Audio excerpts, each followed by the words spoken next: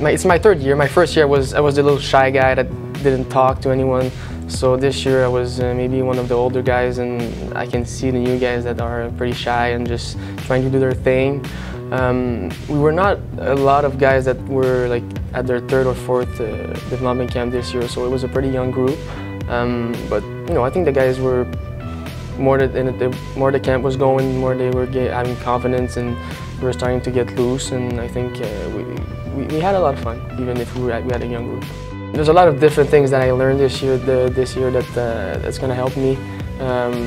We had a conference for nutrition. That's something that I need to improve. I need to take care of if I want to put some weight on. And different things that I learned with Schwartzy also. I need to keep improving my work ethic.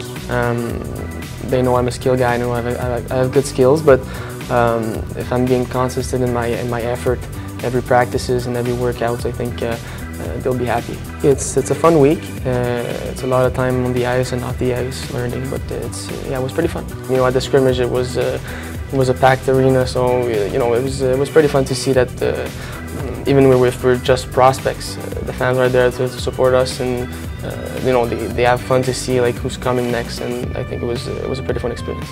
I want to play pro, that's for sure. I don't know if I'm going to start in bingo or whatever. I just want to have a great rookie camp and then stay as long as I can at the main camp.